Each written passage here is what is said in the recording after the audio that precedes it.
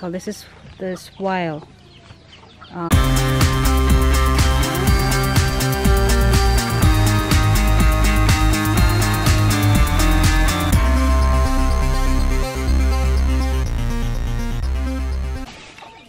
Here's our workers here. They work on our swale. They dig. They do the digging. That's what they do.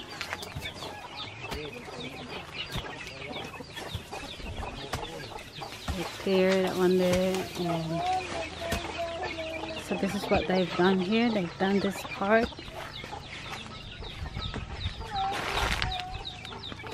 So what's the reason for this is if it's raining, the water will stay here on this like a canal, and the water stay there, and then you put grass on the top of it so it will not evaporate. And the berm is wider so we can plant more. So this is the swale.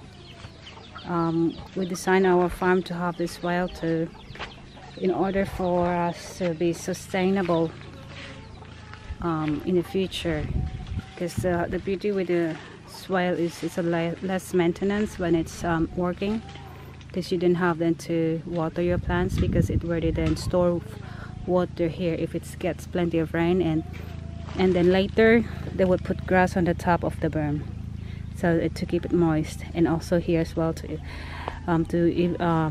prevent evaporation of the water. So we also then put grass on the top of this.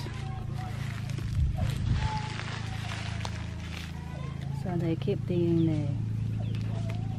And there are also workers there. They do the clearing the area. They chop the grass there.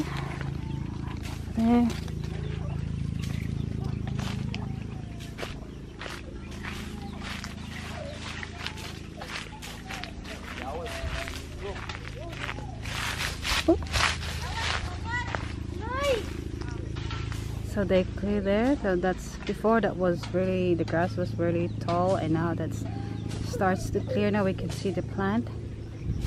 So yeah, because there are several workers turn up today, so which is good. So there will be more people working there. This the swale that my husband designed that he wanted for in this place, in this farm. And as you can see that there is like a big hole here, and this one here, that's what they call it, a berm here.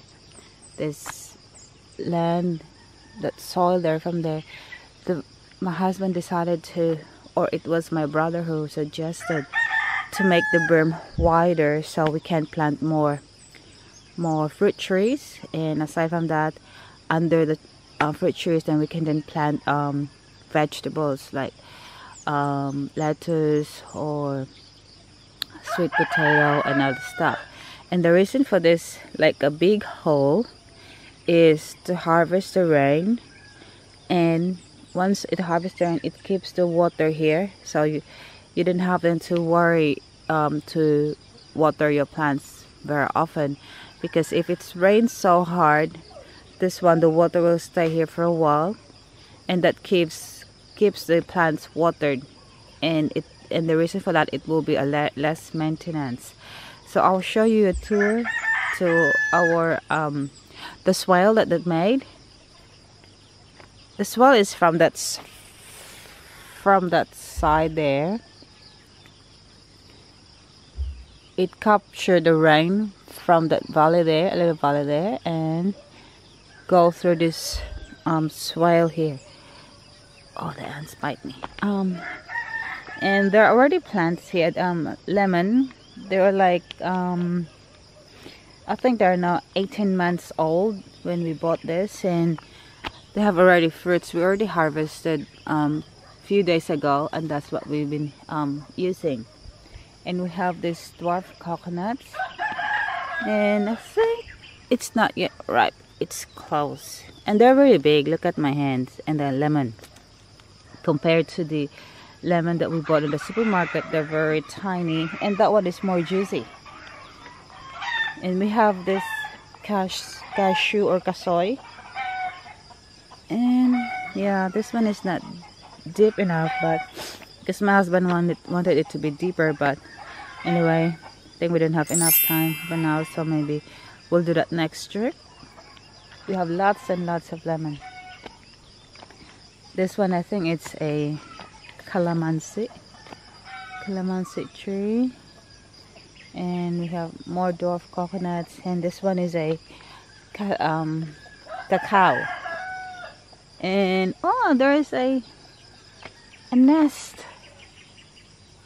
Oh, maybe the bird lay eggs there. Let's see what's in there.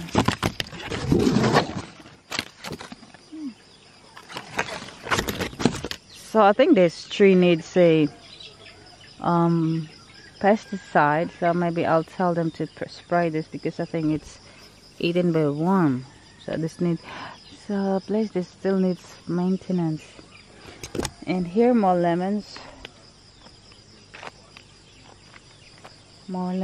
And that's a dwarf coconut. That one there is a bit younger. This one is, we planted this one like 18 months ago. And cacao, this one also, they're the batch of that one, they're same batch. And they said it has already flowers, but I didn't see any flowers yet. But I think it's getting close now to bear fruit, this one, because it's a grafted, they said, grafted. This one is a lanzones, it's also grafted.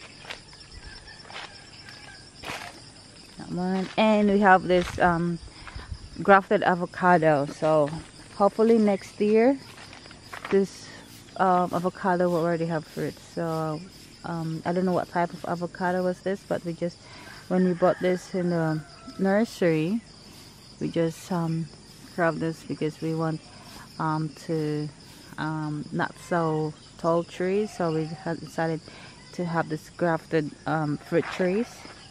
This one is also I think it's a calamansi.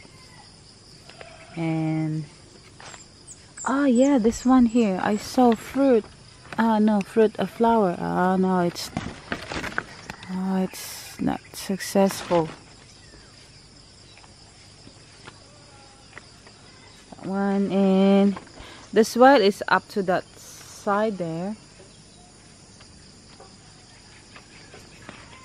We have this mangosteen, so the swale is up to that side. So we fenced this area here to avoid the neighbors' animals going inside. They eat some of our plants was eaten by their goat. So we decided to fence on that side. And more lemons here. Look at that. Here, maybe I grab this one. This is already ripe. It's not yet close. They're very big. I'm happy. We're happy. And that one there is already there. That's a rambutan. It's already there when we bought this. And more lemons. Oh, ants. Here, more lemons. Grab that one. Yeah. This one is a lanzones, I think. So yeah, we can't wait now that they were going to put grass on it, and I'll show you what they did. After they dig this one, they will put grass on the top to minimize the evaporation of the water. So I'll show you later. So this is what will happen once that one is done. That one is bare at the moment. This one was the previous work. So they put grass on the top of that berm or that soil to keep the moisture in. This one, and they put also banana here to provide a shade if we put more seedling. So that one is older, and the one that they just planted this small mango trees, so that's really a good thing for the small plants, because the banana, they grow so quickly, and it also provides us shade here if we walk through to that. So this is it. They put grass, so that's what they will do later, put more grass. And also in here you can see that one there, a little bit hole, and so if it's rained so hard, the water stay here for a while, and because they put grass on it, that is also prevent the, or slows down the evaporation, so it keeps the moisture in. And same here, that they also put grass. So my husband Ross, he learned this from Jeff about this permaculture, so hopefully that it will work.